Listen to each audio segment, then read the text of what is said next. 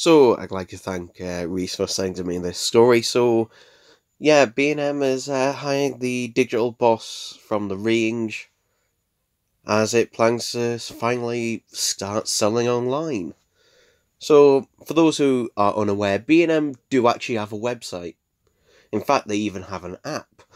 But the only thing you can do with this app currently, or on the website, is basically just search for a product. And that's basically it. And not even all their products, just the majority, but not all of them. But thanks to this, that they will be launching an online website. Because basically their biggest rival, which is Poundland, launched theirs last year, where you could actually have, home deliveries. So obviously it makes sense for B&M to do the same.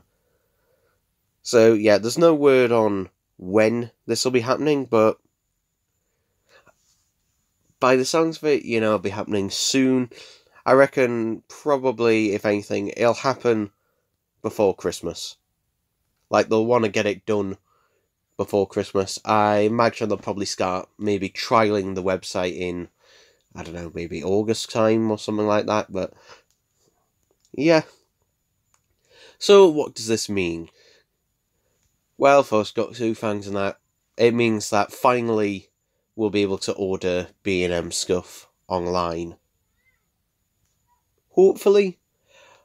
The reason I say hopefully is because if you go on the B&M website right now,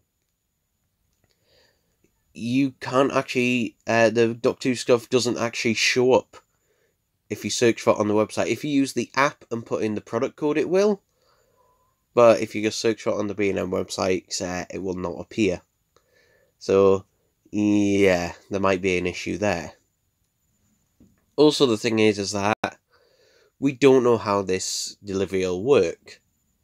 So, for example, those who don't live near a B&M, so particularly people in London, will it be a case of you'd have to live local or semi-local to where your B&M stores, or will it just be just like, hey, if you live in the UK, you can get a B&M delivery?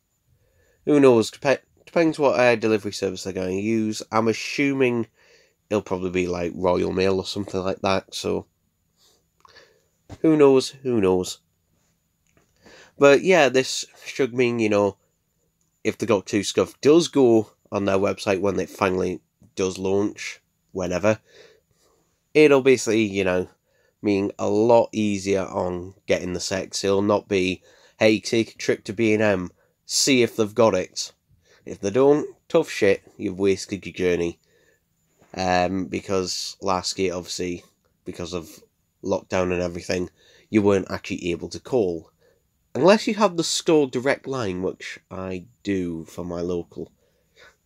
Hint, hint. But anyway, that's it for this little video.